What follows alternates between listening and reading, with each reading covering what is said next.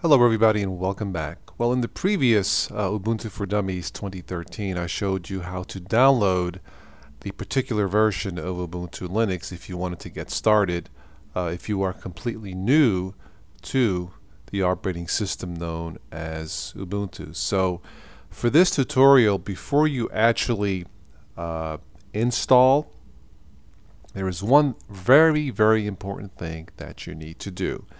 And the reason why it is super important is that if you forget to do this or don't do it and you install, you are going to run into problems.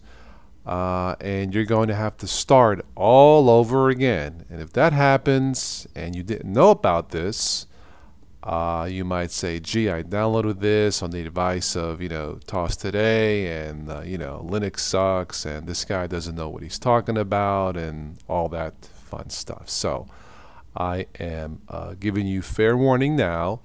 Do not install unless you do this one thing. And I will show you right now.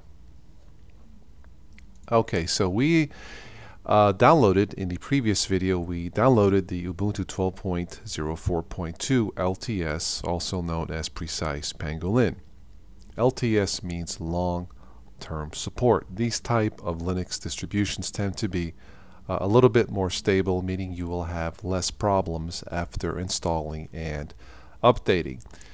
We need to check and see if the downloaded file, your operating system that you downloaded, we need to see if it is corrupted. If it is corrupted, do not install it. Let me rephrase that. Don't install if the file is corrupted. You will run into problems. It's still possible that it may install, but just don't do it. Trust me on this. So how do we know if the downloaded file is corrupted? Well, you need to check something called an MD5. It's basically a code, an algorithm. It's not that important in terms of its definition. Just keep in mind that it is a code that you need to check, and it has to match the downloaded file. So I am here at releases.ubuntu.com/precise. So I'm going to click something called MD5 sums. Now you may recall in the previous video we downloaded the Ubuntu 12.04.2 is that, yes, 12.04.2 desktop i386.iso. Here is the code that I'm looking for right here. Now this code has to match the code in the downloaded file. So how do you do that? Well, in Windows 7 you can download a free piece of software called WinMD5 Free. So here is the code here. So I'm going to copy this and I'm going to paste that right here for now. I need to browse to where I downloaded Ubuntu 12.04. In this case it's on my desktop. Highlight that, open, and it says here computing. So we're going to wait here about a minute, maybe less, and see what it looks like.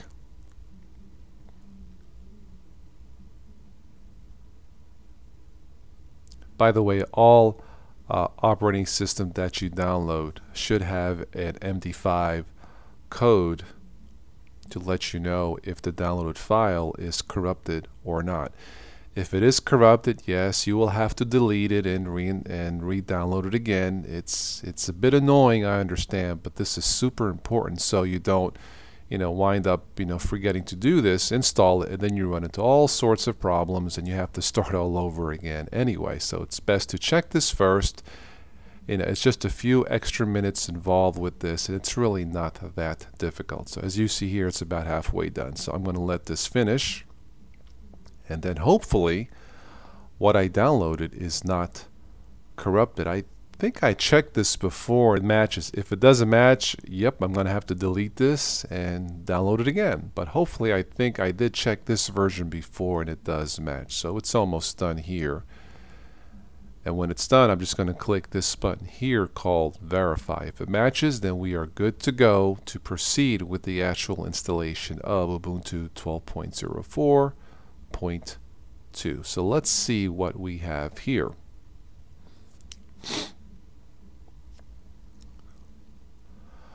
Okay, so I'm going to click verify, cross your fingers.